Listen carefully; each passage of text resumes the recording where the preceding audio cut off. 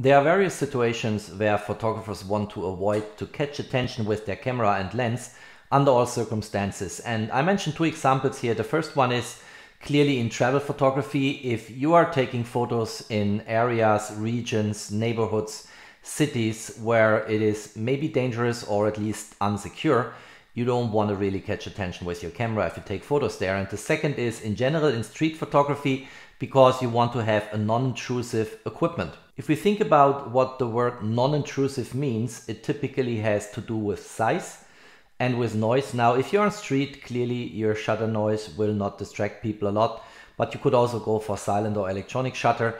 But size really matters if you want to have a non-intrusive combo of a camera body and a lens. And in the next, let's say, couple of weeks, I want to discuss two combos which I personally find intriguing and fully convincing for these two situations. Traveling in areas where you don't want to catch attention, and street photography where you want to appear as a non-intrusive photographer. The first combo of camera body and lens for non-intrusive photography I want to talk about is the Leica SL2. And the lens I've mounted here is from Sigma. It's from their contemporary line and it's 45 millimeters, so close to a normal focal length of 50 millimeters, but slightly wider. Widest open aperture is an f2.8, and it has these letter combinations which show that this is for a full frame sensor calculated here. And that lens is super lightweight, super compact, and if you remove the lens hood actually, it gets even smaller. And by construction, this lens doesn't even necessarily need a lens hood, I think. So you can probably make this shorter by keeping the lens hood off. In many situations I keep it on, but you know, it's a matter of taste and how non-intrusive you want to have it at the very end. And then the second combo I want to discuss is the Hasselblad X1D II. And the lens I have mounted here is the newly developed 45P lens. So it's 45 millimeters in the cropped medium format, which means on a full frame equivalent we have about 36 millimeters here because the crop factor is 0.79. And that lens is by far the most compact, most lightweight lens you can get in the XCD lens lineup from Hasselblad for the X1D, for the X1D II, and the 907X. Talking about non-intrusive, if you go for a Leica combo like this with a Sigma lens, it is compact and small, in particular if we remove the lens hood here. So it is non-intrusive and compact from a size perspective, but these Leica logos and engravings here, they catch a lot of attention. So what I recommend is, and I actually did this in particular when traveling in Africa, just get black stickers on top of the Leica engraving here and a black sticker in a circular form on top of the red Leica logo here. And then it's no longer recognizable as a Leica camera from a distance, and you need to be an expert or pro, which is unlikely in some countries that people recognize this as a super expensive equipment here. Since a lot of people let me know by comments or by mails that they are interested in the best quality combo of a camera body and a lens for non-intrusive photography, I will review both combos in the next couple of weeks. And I will start in this video with the X1D II, and then the Leica SL2 combo with that Sigma lens will follow. If we put them just side by side for a moment, they're very much comparable. The SL2 is slightly bigger from a dimension perspective, but if you call the Hasselblad combo non-intrusive, you can safely also claim that the SL2 combo is non-intrusive. And from a focal length perspective, if we look at the lenses, we have some differences here, and there is a reason why I have differences here. So first of all, I mentioned already, in a full frame world, this would correspond to a 36 millimeter lens. This is on full frame 45 millimeters. If I wanted to have the same focal length, I would probably go for the Aposumicron 35 millimeter, but that is no longer non-intrusive. That is actually a heavy piece of technology. I could go for a Leica M lens, but then I don't have autofocus any longer, and I wanted to have autofocus on both combos because many people appreciate that. So my choice was go for 45 millimeters with that really compact, lightweight Sigma lens and go for 45 millimeters in medium format on the Hasselblad, but in the full frame equivalent, this corresponds to 36 millimeters. Let's now put the Leica Sigma combo aside and let's focus exclusively on the Hasselblad X1D II with the 45P XCD lens, and let's kick off the review.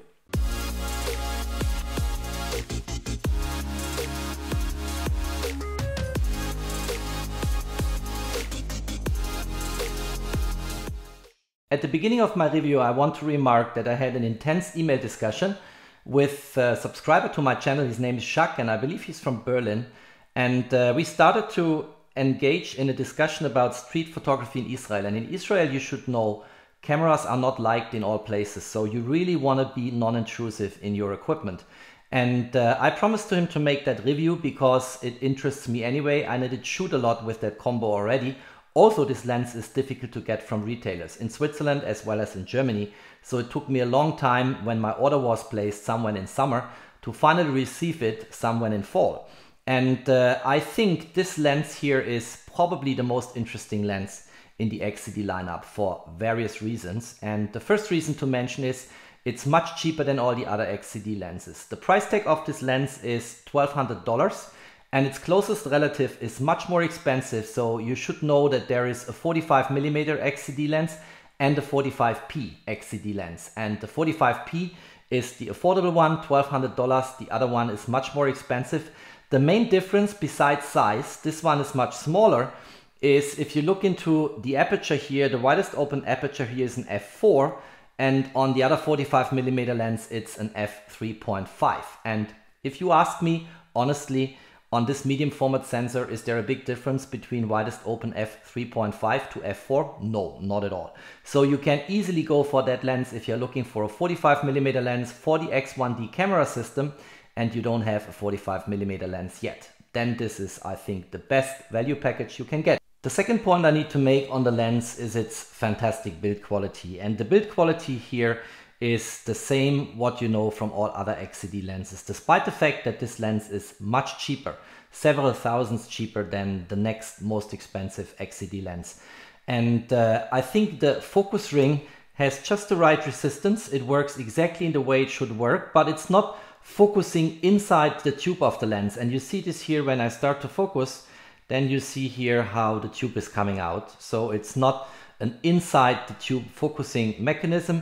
The lens is not officially weather sealed, but it has at its mount the same rubber sealing like all other XCD lenses I know. So I think this will withstand the elements easily. Now, I want to illustrate a few things here on that camera. And for this, I adjusted my display in a way that I have the distance scale. So you can here get now under the newest firmware the distance scale. And if I switch to manual focus, I see the reaction to my rotation of the focus ring if you look into that. So you see that little triangle here moving from now infinity to the closest distance, which is 0.35 meters. If I focus, let's say, to infinity, get my hands off the focus ring and show you where it is from now on, if I continue to further focus beyond infinity, there is a significant resistance in the focus ring here. And it clearly indicates to me it's much harder now to rotate, that I already came to a hard stop at infinity and there's nothing more to focus beyond infinity. And it's also making a noise. If you look at the distance scale now at infinity, I try to illustrate this now.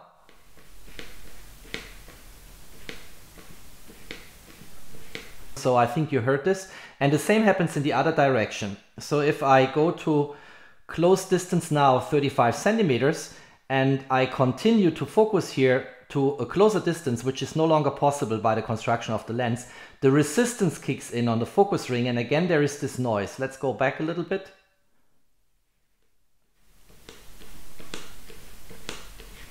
I actually think that's a very nice feature to have. Let's call it a soft stop, where some click or noise indicates to me that I'm at the end of the distance scale, that there is nothing to focus beyond these two boundary points here, and that it also shows that resistance in the focus ring. What I want to do now is show some sample images in Lightroom and basically discuss the outcome, what you get when you shoot with that combo here.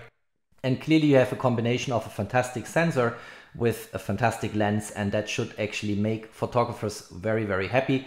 But before I do that, I want to quickly have a look into the spec sheet of the lens and want to point out a few more things. And then we go into Lightroom and have a look at the sample images coming out of that non-intrusive combo for street or travel photography. On the spec sheet, I only want to make a few points here. And the first is that the physical focal length is actually slightly longer. It's 46.2 millimeters and not 45 as it is written on the lens itself. but the full frame equivalent, as I pointed out before, is 36 millimeters based on a crop factor of 0.79. The next point I want to make here, up to my knowledge, this is the lightest in terms of weight medium format camera lens you can get currently on planet Earth. So it has 320 gram.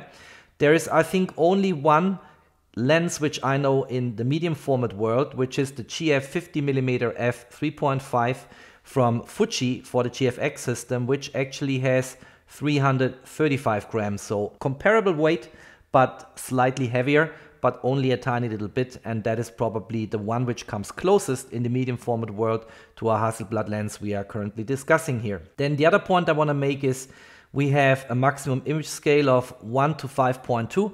In many lens spec sheets, this number is called the maximum reproduction ratio, and that's roughly 20%. That means that lens, if you go close to 35 centimeters, which is the minimum focus distance, actually is also good for close-up shots. And that's all I wanted to mention here. I shot a lot with that combo X1D Mark II and the Hasselblad 45P in the last weeks, and I have here one series of samples where I selected a few to illustrate a few points. And first of all, when we talk about street photography, but that's not the topic of this video, of course, I'm always curious and asking myself what actually is going on in a scene. And if you look at that scene here, which has been shot at an ISO of 100 and an f5.6, 1/90 seconds, what is going on here? What are these guys talking about? And what is their topic? That I think is very interesting, in the same way as this parallel scene, which is clearly totally unrelated, where something is going on. And I think that's the nature of street photography, capturing a moment which will pass by, never come back, but you have it somewhere on your sensor, or on your, I should say probably on your memory card. And I think that's the nice character of street photography. Spontaneous photos of things that happen in front of you. This car here caught my attention. So this car was parking in downtown Zurich, and it really caught my attention when I saw that color. It's actually, from an engine perspective, a very nice car. So this is a Mercedes AMG V8 biturbo, and clearly I had to take that image here. This is again an ISO of 100, and I should say that f5.6 is my personal most favorite aperture on that 45p Hasselblad lens here. Here you see how sharp the lens is, corner to corner. And this is one of the, I think, most taken photos in Zurich.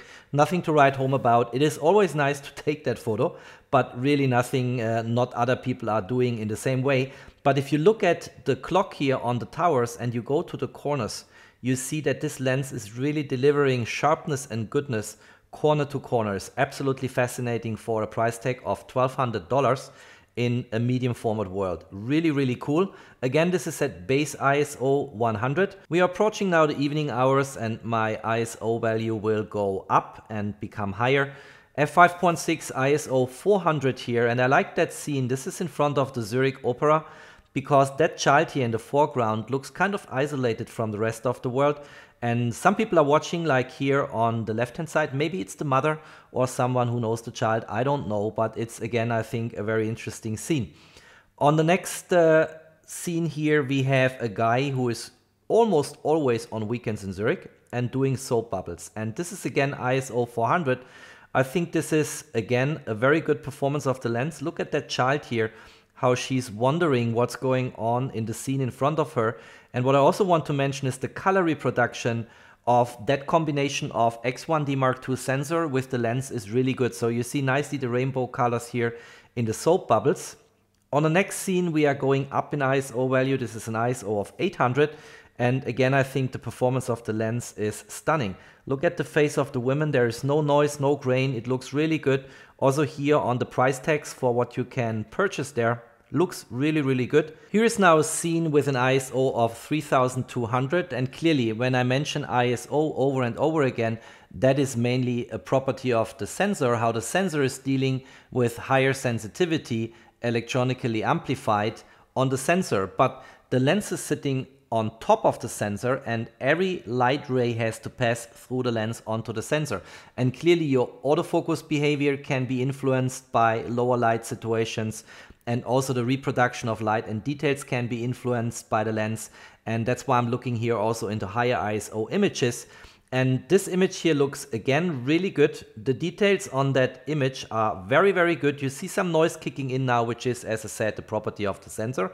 But the reproduction of details and what's in front of me, despite the lower light, and the image looks much brighter than it actually was in the real life scene, is really good. Sharpness corner to corner, if you look into that image, that lens is delivering from all angles. And then the last point I wanted to look in is portraits and background blurriness. And the next two images are actually taken with the widest open aperture of f4. And if you look into the background blurriness here and the background lights, you see the shape is almost perfectly circular.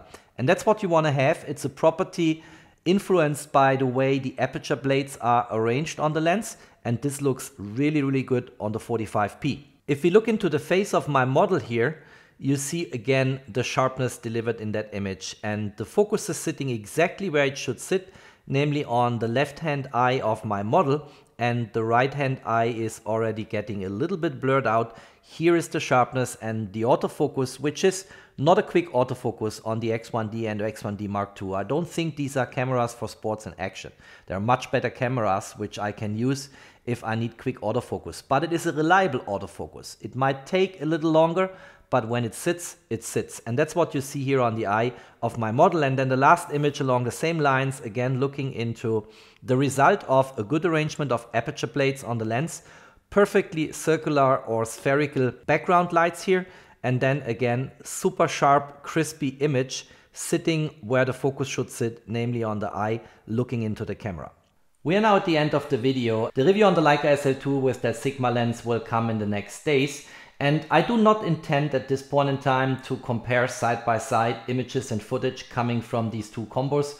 But if I would see that there is a huge number of views and a lot of interest on both of these reviews, and if, you know, my subscriber numbers climb up into astronomical order of magnitude, I might want to do a third video and compare footage side by side between the cropped medium format Hasselblad X1D sensor and the Leica SL2 full frame sensor with these two different lenses. Because the focal length is different on both lenses, it's kind of a difficult comparison, but nevertheless it might provide some insights. If you liked that video, don't forget to drop me your thumbs up.